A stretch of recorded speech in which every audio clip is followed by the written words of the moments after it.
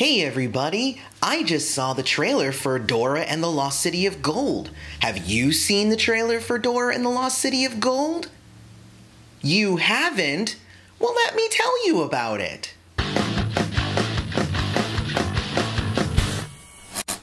Hey everybody, welcome back to The Turnout. I am your host, Aloy. Don't forget to follow us on Twitter at The Turnout USAA. So I went to go see Aladdin this past week, and oh my gosh, I was not expecting to see a certain trailer right before the movie. At first it popped up and it looked really serious. It was footsteps through a jungle and all kinds of stuff.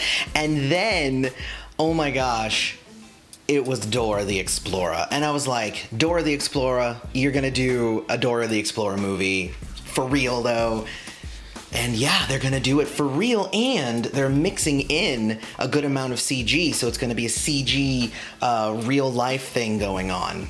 I mean, obviously, first off, I loved Michael Pena and Eva Longoria, who played Dora's parents in the trailer, but the main thing that I loved so much was just the fact that she seemed so over the top as compared to pretty much everybody in the show. Like, there's no reason why, just because she's from the jungle, that she would be so ridiculous, but they did a good job with that. I actually really enjoyed that aspect of the trailer. The trailer, at least, obviously, because that's all we've seen so far. One of my favorite scenes so far in the trailer is when Diego, who is surprisingly normal in this movie, goes and takes her to his high school, and she is trying to bring all kinds of weapons and stuff into the school, but he's like, you know, chill, you're a little crazy, and she's like, I don't know what you mean. It's just ridiculous. I love it so much. I actually checked out the actress. Her name is Isabella Moner. She's the one that plays Dora, and I haven't actually seen anything that she's been in, but she's not new to Nickelodeon movies and TV shows and stuff, so. And honestly, I really like her delivery, again, so far in the trailer.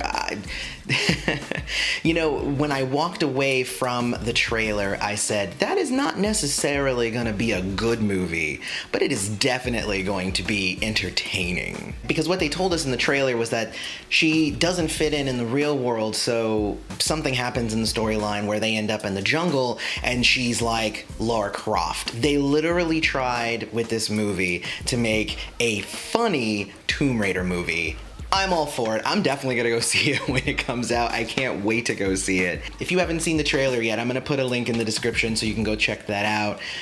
And I really want to know what you guys think of this trailer. Like, I'm just thinking about it and I'm laughing. It's crazy. But definitely let me know what you guys think in the trailer. Will this be a good movie? Otherwise, don't forget to like this video, subscribe to the channel. Also, go check out usaaudiences.com for special event and movie screening invites. And share this video with somebody who you think may enjoy knowing that there's going to be a friggin' Dora the Explorer live-action Tomb Raider-esque movie. I've been your host, Aloy. This is The Turnout. Thanks for showing up.